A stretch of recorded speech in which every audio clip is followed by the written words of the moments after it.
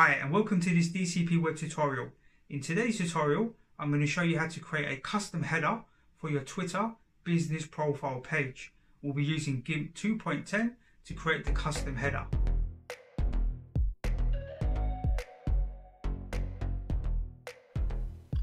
Okay, so let's quickly open up the web browser, and you can see my Twitter profile here. You can see this image, this just this generic image I put on Twitter profile. If I click on it, we want to make an image which is exactly this size here, this large size here, and we're going to use Gimp to do that. So let's go ahead and load up Gimp,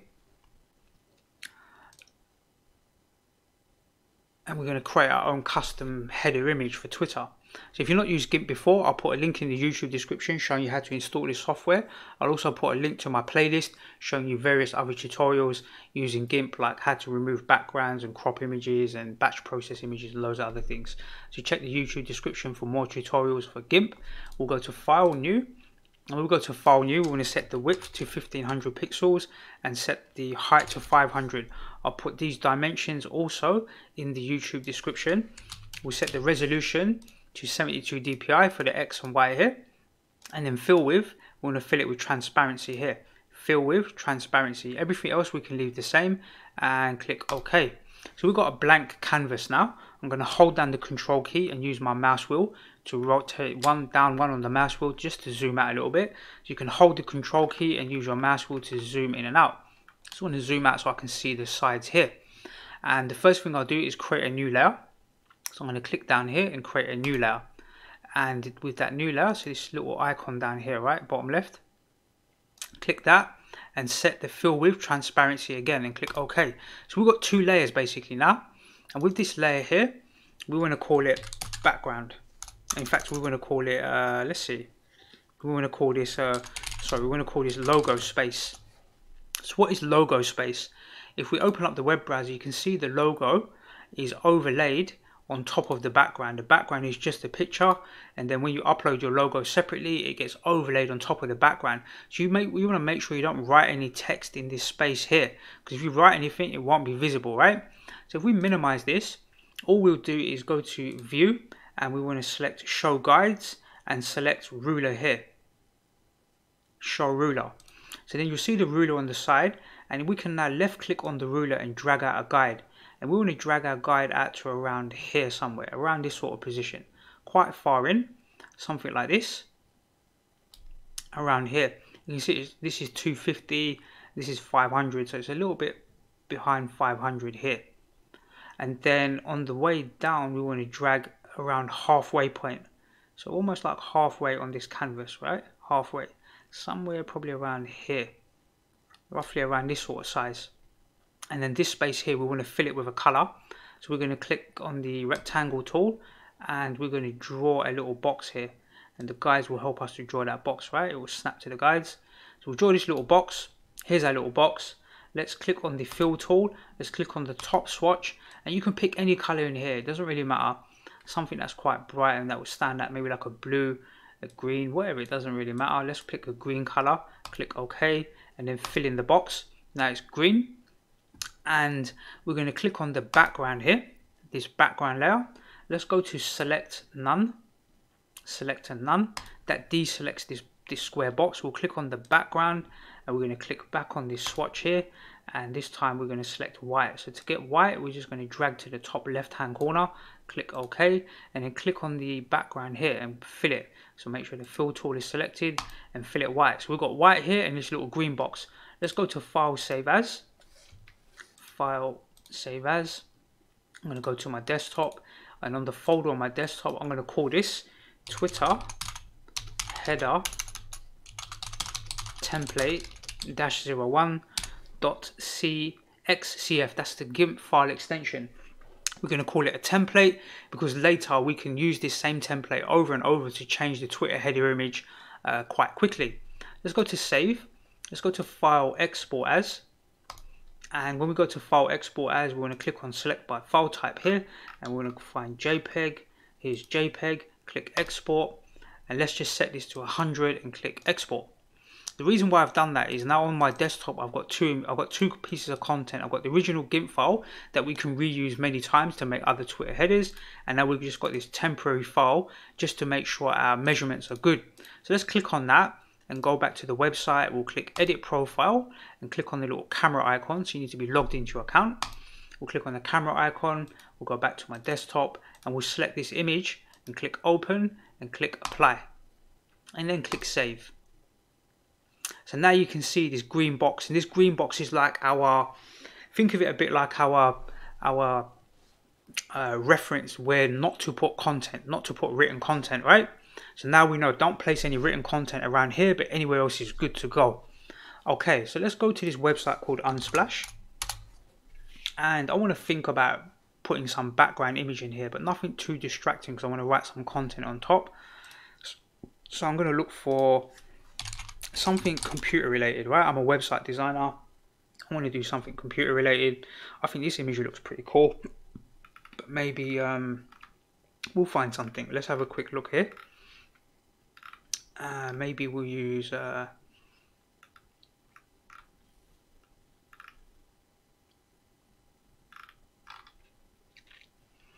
could use something like this. Maybe we could maybe crop it along here. I think this might work well. Again, this is down to your own preference, what images that you want to use. So Unsplash, I'll put a link to this website in the YouTube description. You can get loads and loads of free images from Unsplash. It's a pretty cool website. You can download tons of images from here, and they're all free to use. I'm going to actually use this one here. I quite like the books and the stuff like this. So let's use this one. Let's click download, and what we'll do is open up this folder.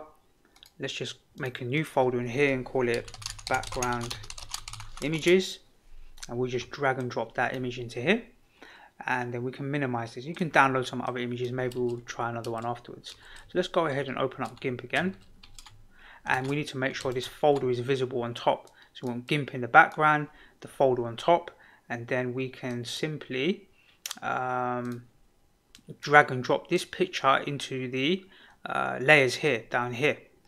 So when we drag and drop it, it will display here. You can see this background is covering it, this white background. So I'm just going to hide the white background. I'm going to hide it, and then I'm going to hold down the control key and zoom out. So hold down the control key, use your mouse wheel to zoom out. This yellow dotted line, let's actually select the scale tool here, scale tool, this one. So we actually got the background selected, but you can see you can only see a small part of it. What we'll do for now is hide the green logo space, right? Hide this. So now we just see the background here on its own. Really, we should drag this up one layer. It will make more sense, right? Let's drag it to this layer here. And let's just call this main background, something like this. And this yellow dotted line represents the actual size of the image. Now what I'm going to do is click on that image and just reduce its opacity. I'm going to set the opacity down to around 60%. And then let's you can actually middle mouse click to pan here. Yeah? I'm going to hold the control key and zoom in a little bit more, where I can just about see the dotted yellow line. And then I'm going to click on this main background, click on the scale tool, and then click on the picture. And the reason why I reduced the opacity is now I can see the background or the target canvas size in the background. So when I start to shrink this down, if I shrink it too far, I know that I've gone too far. If I don't reduce the opacity, it's a bit more difficult to work out. So I just want to drag this up a little bit to around here, something around here, and let's use the control key to zoom in and the mouse wheel. Maybe we will shrink it down a little bit more. You want to leave a gap around the sides a little bit. Yeah? You can click on this middle box to move it. We just want to move it into position. Let's see, can actually come up a bit more to, I think around here is going to be pretty good, right around here. Let's see, remember our logo is going to cover over some of the content on the side here, so I think this might be okay. We'll check it, should be pretty good. What we'll do is click scale here, and then we'll set the opacity back all the way up to 100. So that's going to be kind of our background for our Twitter profile. And now we want to just add maybe our website address, maybe something we do about our business. You don't even have to add any text, but I think it's worth putting your website address there so people can see that, and maybe your company name, maybe what you do. It's up to you now, right? So what if I turn on this green logo, you can see that's roughly where my logo is going to overlay, right? Somewhere around here. So I think that's going to be okay. Probably it would have been nice if the laptop was to the left a little bit, but I think it's going to be fine because if we go back to this Twitter profile, you can see there's still a bit of a green gap here, you see? So we should be able to see the laptop okay, the rest of the laptop just down the side here. We should be able to see that okay. Let's undo that. Now, let's hide, in fact we can leave the green square there for now. We can hide it, it doesn't really matter. Let's click on the logo space here, logo space. We're going to create a new layer, and let's just call it transparency here, and we're going to call this let's call this website address. So my website address, I'm going to click on the text tool, and then I need to select a font. So if I click on this option here, I'll see all the different fonts that I've got installed. Sometimes it's worth probably typing in the text first. So let's click in here, and I'm going to type www.dcpweb.co.uk, and it's white text at the moment. So I'm going to press Control and A. Control A will select all of the characters. I can click here now, and maybe I'll make it black and click OK. Now I can see the text there, but it's very small. So I want to increase it. So let's increase the font size. Maybe we'll set it to, you can actually hold down the mouse button to increase it quicker.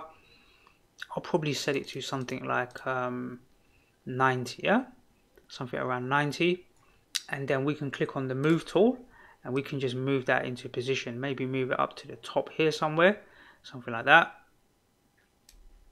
And let's just left click outside. You can click on the background at the bottom. The reason why I kept that layer there is if you click on it, you can see what everything looks like.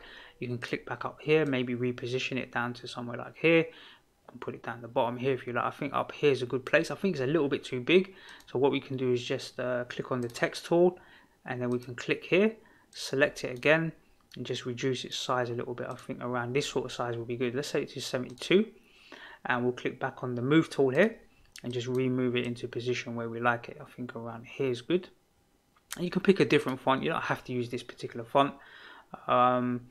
So I've got that there, and then I just want to write something like website design and development, maybe something underneath. So let's click on that. We'll press, in fact what we'll do is just select it, right click. We should be able to duplicate the layer, and that will create an exact copy of that layer. So now we can just go to our move tool and just drag it down so it sits underneath. So it's the same font, the same style, and we can click on that one that we dragged down, and let's click on the text tool. Let's select inside here, press Control A. I'm going to write website design. I think I'm just going to write website design. I think that's fine. And we'll click on the move tool, and let's just place that. Maybe we can put it up here somewhere. Maybe we'll leave it around here, I think. I'm going to make it a bit smaller, so let's select it. Let's go to the text tool. I think we can, no, in fact we have to double click inside, press Control A to select it all, and then we can reduce its size.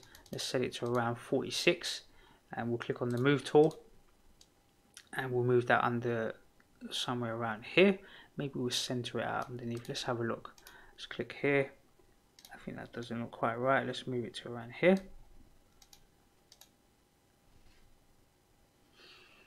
I think that's going to be okay. So that's your basic profile, Twitter profile done. Obviously you can select a better font, you can choose whichever fonts you want, and now you've got a good template to work from where you can go and grab other images and change the background quite quickly. So I think we'll set it to this. I'm pretty happy with. I think maybe we'll move this to, I'm not sure if we should center it. Maybe we'll move that over there. Let's see what that looks like. I think it was better where it was, so let's just move that back. I'm quite picky like this. It takes me a bit of time to decide. But we'll move it around here. We'll leave it like that. Again, you can come back and tweak and change this as much as you like, right? Let's go to File, Save As, and we'll save this as a new template. So we'll save it as version 2 of the template, and then we'll go back to File, Export As, and Twitter header template, and we'll label this number 2, and we'll save it as a JPEG file because we're exporting again. So we'll export and we'll leave it as 100% compression and export it. We'll minimize this, and now we've got the Twitter profile here. Let's click on the edit profile here, click on the little camera icon, we'll select this new header and we'll click apply and then click save. And now I've got my new little custom Twitter header done, right? And the laptop, you can see it correctly. Remember I said there's a little bit of a gap here, so that all works fine. And if we were to maybe view this as if it was on a mobile, you can see what it looks like on a mobile phone. And then as you stretch it out, it's going to switch sizes depending on the browser, right? And if you hold down the control key in your web browser, I'm using a Windows computer, you can zoom in and out. So as you zoom in, you can see the Twitter profile looks okay, and as you zoom right out, it looks fine as well. So making sure you don't put any text in this sort of space here is quite important. You can see why now. And now you've got another option, right? So I'll just show you one more quick thing. I'm going to go back to Unsplash and I'm going to type in, let's see, something like let's type in ocean, yeah? So we've got all these different ocean sort of pictures, some nice type of ocean images, and we'll find one that I like. Let's just find one quickly. Maybe let's use something like let's use this one, right? So I'll click on it and I'll download it. So this is from Unsplash again as well. I'll put a link to this in the YouTube description, so if you want to use that same ocean picture, you can use that one. And we'll drag it into the background here. Then we'll open up Gimp software and we'll get this folder on top so we can see it. Let's open this folder and then drag and drop the ocean picture in here. Then we've got the main background here. It's called main background, right? So let's double click and copy that name. Double click on it, select it and copy it. And let's call this main background -02. We'll hide this main background, hide it. And now we've got this other main background, a different background. So let's select that one. We'll hold down the control key and use the mouse wheel to zoom out. We'll set its opacity down to around 60%.